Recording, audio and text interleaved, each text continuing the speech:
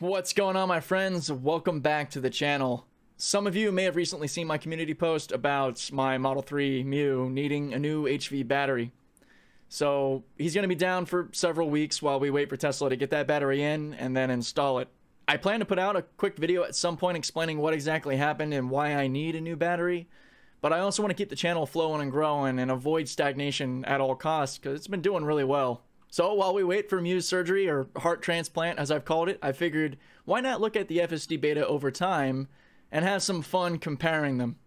What you're seeing on the screen is my first attempt at really showing how the beta has changed over nearly a year.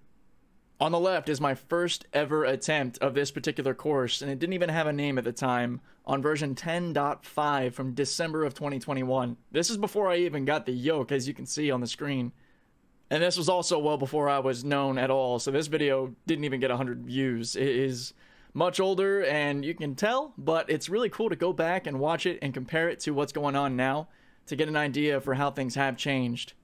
This 10.5 video was the start of the Friar's challenge and the Gauntlet videos to come and the bread and butter of my challenge series. So I highly recommend everyone to go check out the original video. The link to that video and the most recent one where I've taken the lap of 2.4 will be in the description below. So go check them out, have some fun, let me know what you think. Without further ado, let's get into this. Alright, we're starting off here in the staging area as I referred to it in the past, making our way to the 163 encounter, both the left turn and the 163 merge. Through here with 2.4, recently I've noticed it has a tendency to get a little jittery next to the parked cars and sort of inch over, whereas 10.5 I noticed manages to stay pretty well centered and smooth. It's kind of surprising. You'll also notice a big difference in the screens because on 10.5 during that period of time, like 75% of the screen was the FSD Beta visualization versus the right where we can spread it out to make it the whole screen or back it off.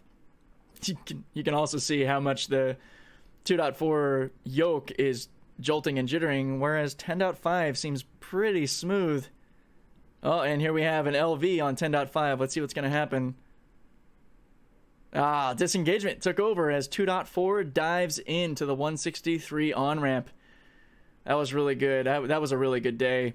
Back in 10.5's time, that turn was pretty bad. And this, up until 10.11, was impossible. So we're coming into the actual 163 merge here.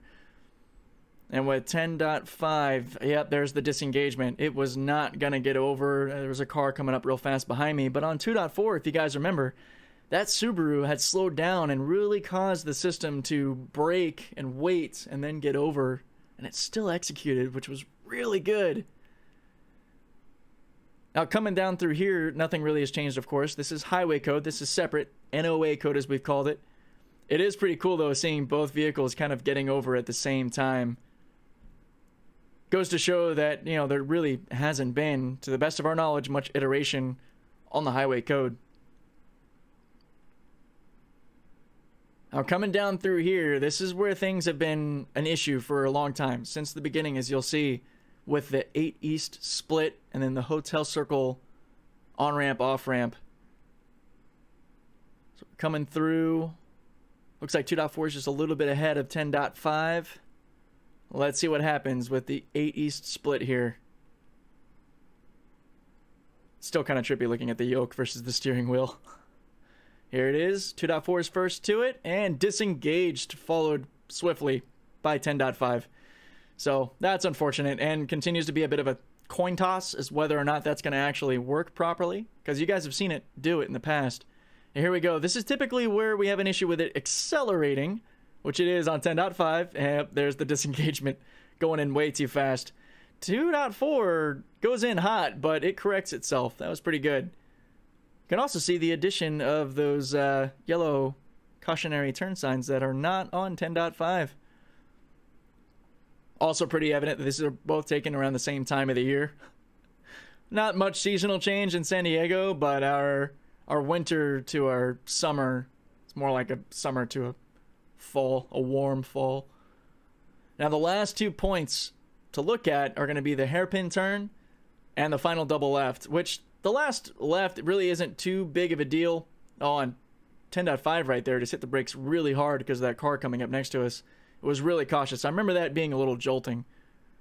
But this is the last real challenge here. How will it handle the hairpin? The double left is okay. It's more so how late it gets over. But this is still a constant struggle. Now, it completes the maneuver. And even on 2.4 here, I don't have to intervene. But you'll notice it kind of keeps hitting the brakes and stopping several times. And then pushes through. But check out 10.5. I was not expecting this when I watched this back. We flow through. Are you kidding me? 10.5 from December of 2021. Amazing. If we could just get that consistency back. Oh, man. And you know, it could have been a one-off there, too. I didn't do the Gauntlet or the 3-lap testing yet. But you'll see here, both systems mirror the same late decision-making with getting over. And a viewer's brought up before that previous construction layout could have caused the maps to log that as the point that it could get over. I don't know. I mean, it makes sense. But it executes here identically. And then we pull through and complete this turn, and that's basically all she wrote for the Friar's challenge. The last bit really going through here takes us to the actual Fashion Valley supercharger where, you know, typically I would plug in and that's it. But it was really cool. It was super... Sorry, guys. I can't talk. It was super nostalgic and fun to watch this back and to compare the two systems. Let me know what you guys think in the comments and what you think of this kind of a video in general. Because even when the car is back up and running, I could still do something like this. This was a lot of fun. But thanks again for your patience in these hard times. I know it'll be a few weeks before Mew's back up and running. But, you know, I'll do what I can to keep the channel alive, content flowing, and having fun. So I will catch you guys in the next video. Take care.